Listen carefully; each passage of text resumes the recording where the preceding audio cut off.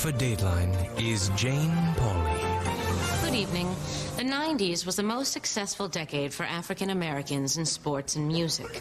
It was also a decade in which we saw the reapers of such a successful era fall victim to senseless acts. Like Ray Lewis, a wealthy football star for the Baltimore Ravens, who was accused of stabbing a man to death outside of an Atlanta nightclub.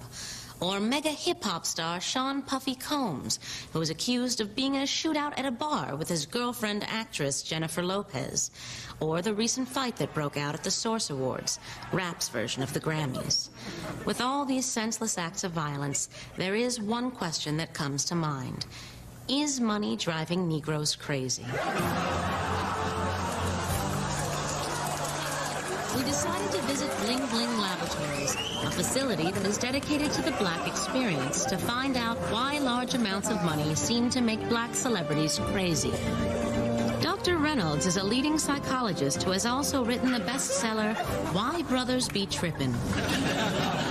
Let me ask you straight out, Doctor. Is money driving Negroes crazy? Absolutely. Let me explain. There's a special ink that our money is printed with, and in this ink there are enzymes that are attracted to melanin. So when it touches a black person's hand, it's absorbed through the fingertips. Now, over time, a black person can accumulate a large amount of this enzyme in their blood system. Well, is a high level of this enzyme in the bloodstream dangerous? Let me show you something. The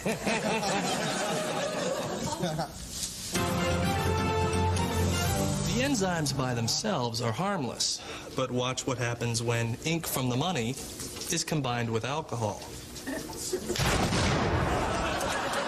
This combustible reaction is what happens when they have a lot of cash and alcohol in their system. Their brains just explode. Let me show you something.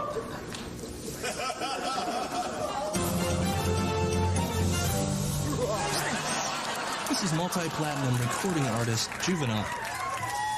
First, I'll hand him a fistful of $100 bills. Oh, my God, what's happening, Doctor? He's absorbing the ink. Now watch what happens when I give him alcohol.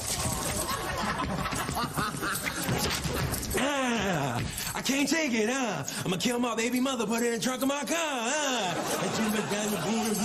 from the tongue of king.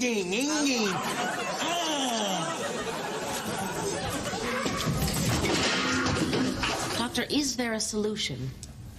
Let me show you something. Actually, I can just tell you. I'm currently working on a formula that will help keep money out of Negroes' hands. That way they can have all the white Zinfandel they want. Well, good luck then, Doctor. The next time you hear of a black football player beating someone to death, or a rap star shooting up an awards show, or one of them coming after me after this report airs, remember, it's not their fault. They're simply victims of success. For Dateline, I'm Jane Pauley.